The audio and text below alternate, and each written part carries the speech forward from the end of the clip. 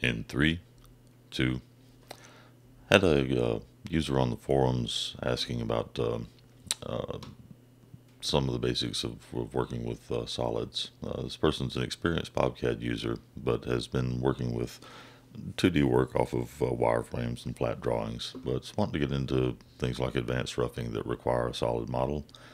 And like most people that are just starting out, he started with the basics up here, the Boolean solids, and essentially what he's wanted to do is take a piece of half round stock and cut a slot in it. That's no problem. Use the cylinder tool, the cube tool to cut the cylinder in half, and then another cube to cut the slot that he wanted in the cylinder.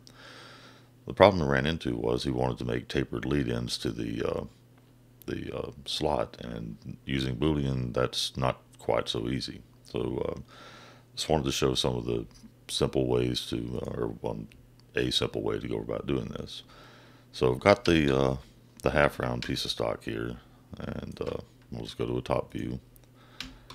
And the way I would go about this, and there's, as usual in CAD, there's many ways to approach any particular thing.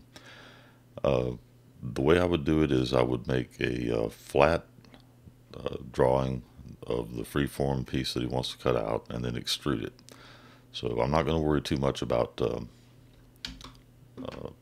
measurements here. I don't have his particular measurements. This is really a process tutorial. So first thing I'm going to do is go ahead and using the sketch rectangle, I'm going to draw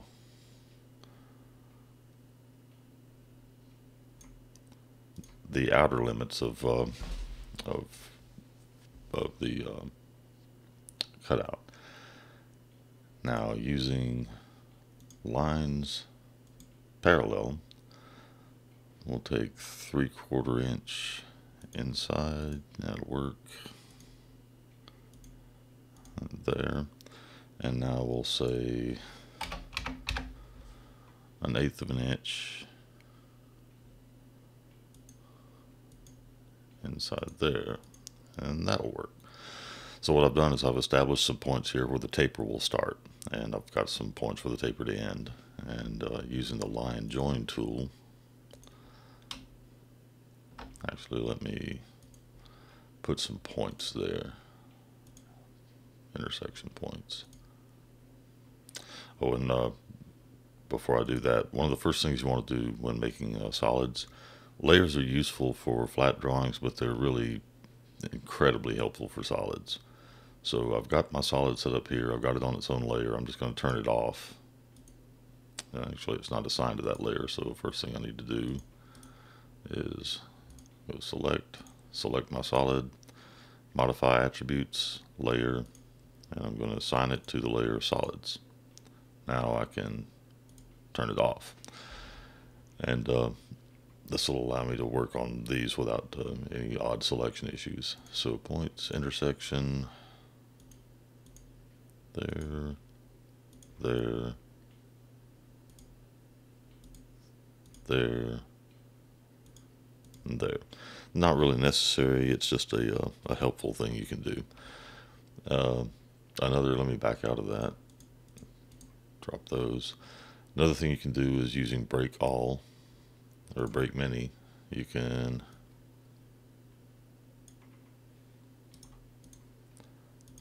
simply break all those, and in fact that's what I'm going to do. I'll use quick trim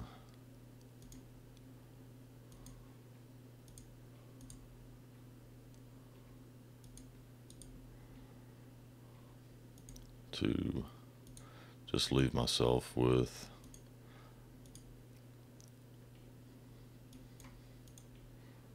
there. Alright, I've got the straight part of my interior slot, and now I'll use line join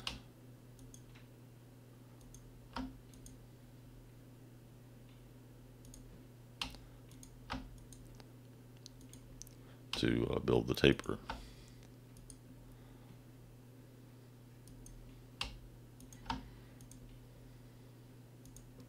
Alright, now I've got the taper built, and I can get rid of this other construction business. I'll go ahead and use quick trim again. Drop those out. All right. And just to make it slick, we'll use fillet. We'll say 3/4 inch radius fillet.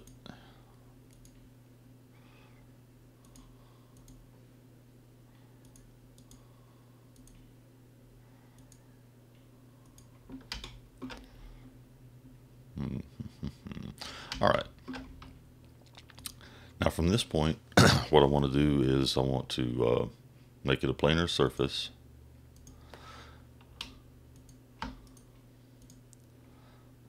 Okay. Now I've got a planar surface there, and I want to use extrude. Now you can just work from the wireframe by using extrude curve. I generally like to use extrude surface and go with the planar surface first, because it kind of allows you to catch problems before you get too far into it. If it doesn't make a planar surface, then you've got geometry problems. If you just go straight to extrude curve, sometimes it'll do funky things, and it's kind of hard to diagnose what's going on. So we go to extrude surface.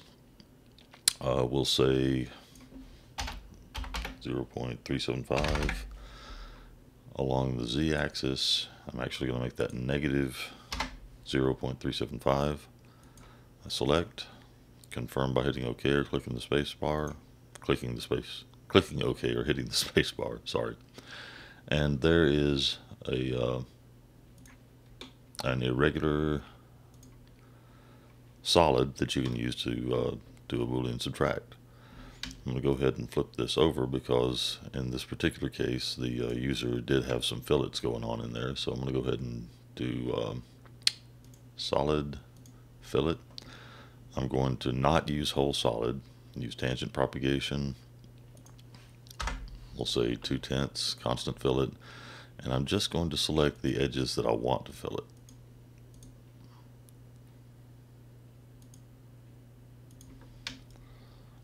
Rotate that around.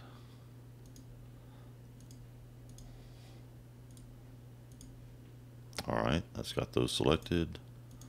Confirm that. And there we go. There's a nicely filleted piece.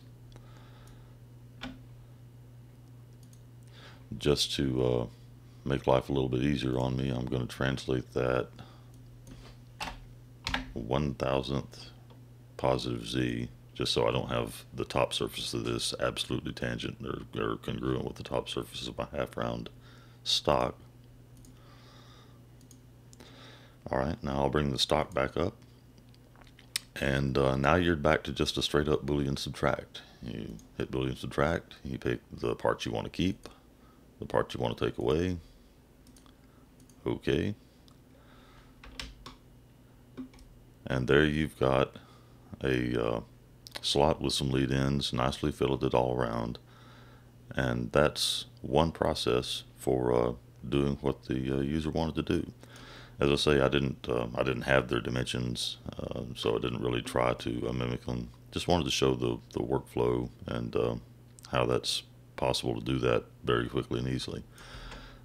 The standard Boolean solids are great for constructing things. There's lots of ways to do things, though. I'll show you a quick example before I leave this off. Let's get back to a top view.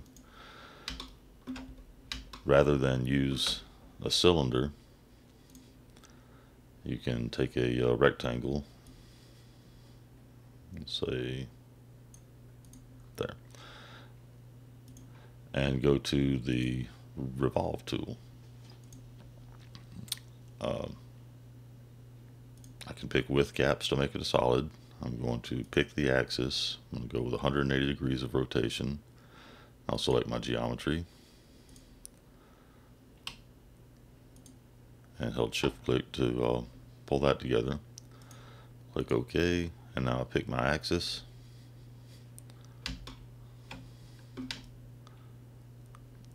And there you have your half cylinder done.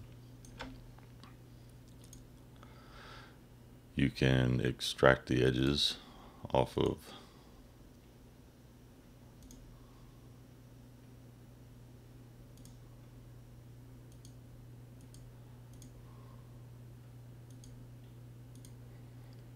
that.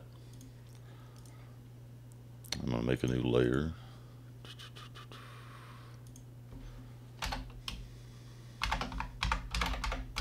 Just name it Revolve. Now I'll select, cancel out of that, go to select, get all that, and go to modify attributes, layer, set it to Revolve, turn Revolve off so I can see what's going on. Now I can once again go to planar surface, select the geometry to make that planar surface.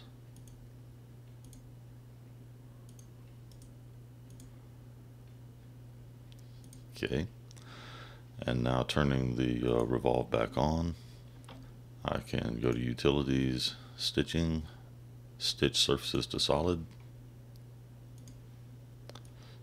box select everything, rotate it to make sure it's all selected, click OK, back to select, and now you see I've got essentially the same thing I started with over here, half round stock. Surface tools, they're really enormously powerful. They let you get away from the constraints of spheres and cubes and cones and cylinders, and there's a whole lot you can do with them. There's also a lot of videos out on the web, so do a search for BobCAD, just any feature basically, and you'll likely find a video that'll be helpful to you.